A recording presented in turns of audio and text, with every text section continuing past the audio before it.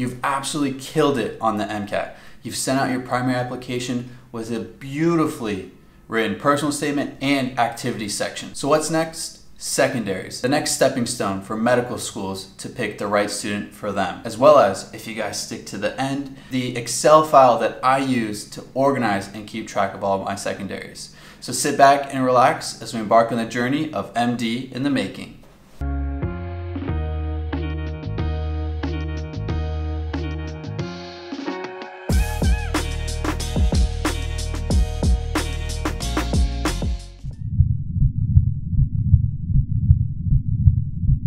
What's up YouTube? Hope you're having a great day. For those of you that are new here, my name is Jason, an incoming first year medical student in Washington, DC. So you guys may have noticed those boxes over there. I'm actually moving to an apartment closer to school. So be on the lookout for more videos on how I find an apartment, as well as the moving in process and important supplies that I need as a medical student. So now it's time to figure out how to apply and what secondaries to write.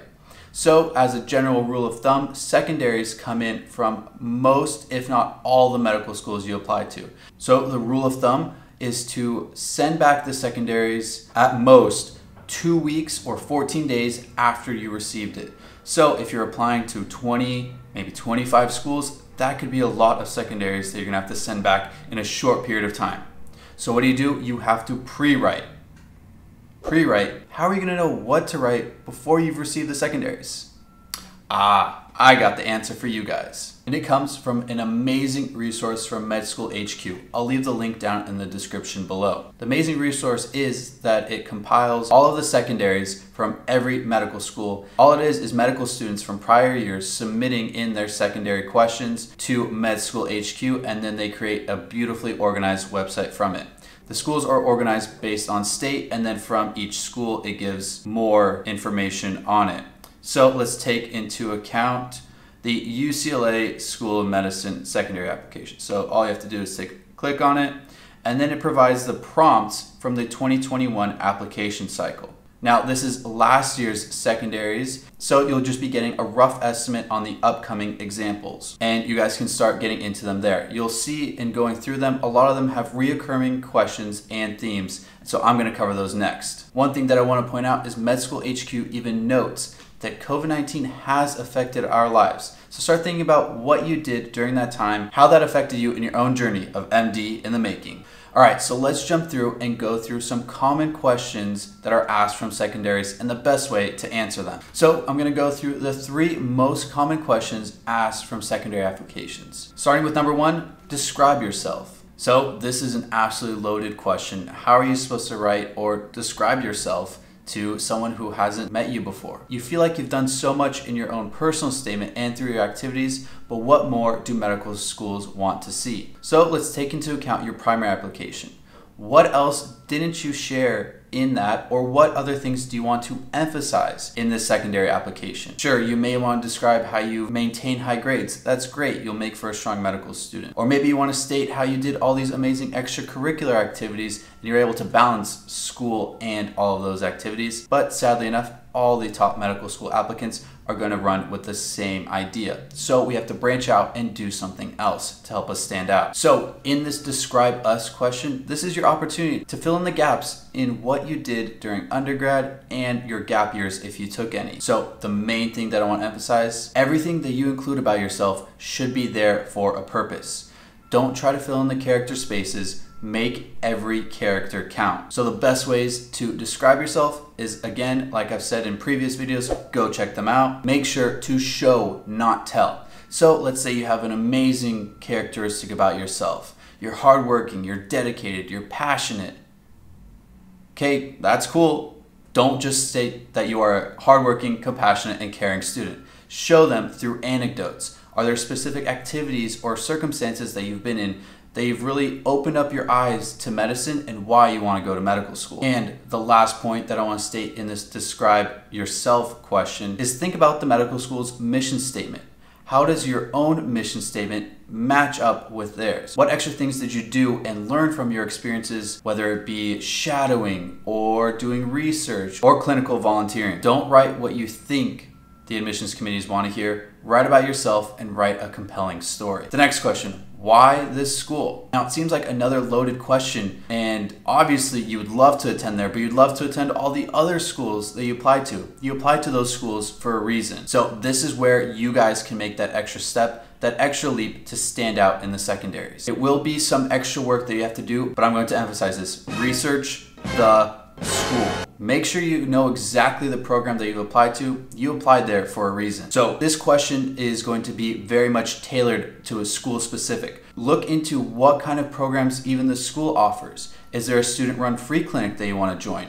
Are there amazing research opportunities that you want to join? Is there a specific PI that you want to work with? In essence, what part of the school's mission statement do you feel most connected to? So look for ways that you can match your personal mission statement as well as the school's mission statement, so that way when admissions committees see that application, they will know that you are the perfect fit at their school of medicine. And lastly, make sure you guys read the entire prompt. While you can see the why us question in a bunch of different secondaries, they will all have their little nuances, so please be careful to read it fully and make sure you answer each part. And the last commonly asked question in medical school secondaries is describe a challenge you faced. Now this seems like one of the most difficult types of questions, because what happens if you can't think of a challenge that you faced? So this question asks for a lot of self-reflection, which is really the main point of the question.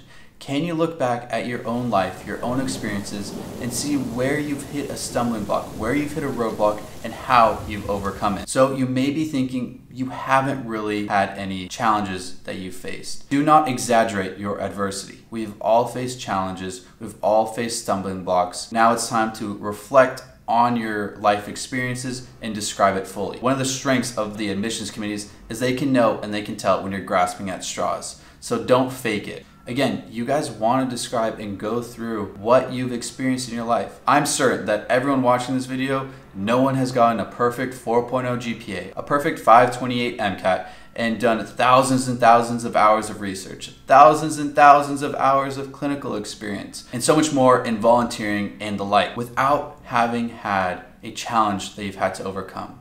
Life isn't easy, so there's no need to exaggerate on the experiences that you've had. Tell it like it is, but make sure to get your reader involved. Make it a strong anecdote, and be sure to show, not tell. All right, so you guys have seen the most common secondary questions, and I've given you guys the resource for all the secondaries that you're going to have. And again, be sure to start pre-writing them as soon as possible. All right, so what's next? You've already applied, and some secondaries start coming back. Now's the chance that we get to go through the amazing Excel file that I've made for you. Let's jump right in. So this is my handy Excel file that I created to track all of my secondaries.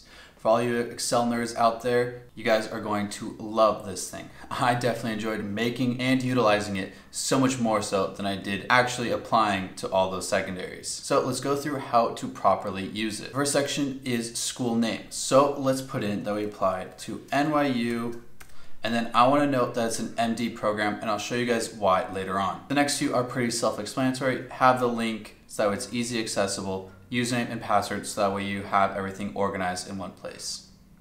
Next, let's put in the cost, and let's just say that it costs $1 to submit the secondary. Wouldn't that be nice? I'll show you guys why I put in the cost here later on. Now you guys will note that the next part is the status, and as you guys can see here, the status actually has a formula embedded in it. So I'll show you guys how it works. So we'll add in the date received. Let's just say that it comes in June 10th of 2021. You guys will note that the date to be completed also changes, as well as the days left. Date to be completed is calculated from the date that it was received plus 2 weeks, which is the standard rule of thumb for when you should submit back your secondaries. The days left takes into account the date to be completed minus today's date, so that way you have a rough estimate on the amount of time that you have left. The next column is the date that you submit the secondary. And as you guys can see here, the days left changes to submitted, and the status changes to processing. That way you guys can, again, organize everything, and everything is neatly laid out. The last section is the date completed, and now this is the date in which the medical school states that they have received your secondary application and everything is good to go. And again, the status then changes to completed, again, just to organize everything so it's clearly labeled. Now you've been so lucky that you have an interview invite. Now Now you guys can put whatever date you want here, whether it's the date that you received your email for the interview invite or the actual interview itself. And the last step, let's say a few days later, you are lucky enough to be accepted. And as you guys can see, again, the status changes to accepted, keeping everything clean and organized. So let's jump into the next sheet so that way I can show you guys how all this information is properly tracked. Within the stats sheet here, you guys can see that I've organized it in DO versus MD, and that's why it's so important to mark what type of program you're applying to on the previous sheet. Anything that has a value already in it means that it's being calculated from the previous sheet, or it's a formula within here. Everything else that's blank is for you to fill in. So as you guys can see here, for the MD school, we have received 1 secondary, we have completed 1 secondary, and the cost of it was $1. Now below, I want you guys to note to make sure that you keep track of your ACOMAS and AMCAS ID, because you're going to be using them a lot during your secondaries. Now the cost is taken into account here just for you guys to run your own numbers.